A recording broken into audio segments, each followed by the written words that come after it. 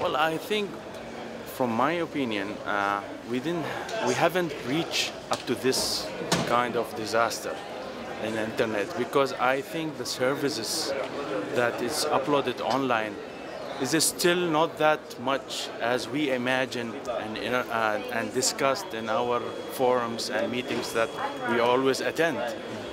While we are attending, we always having a very broad vision on internet services, but in fact, maybe only 10 to 15% of these achievements are on live.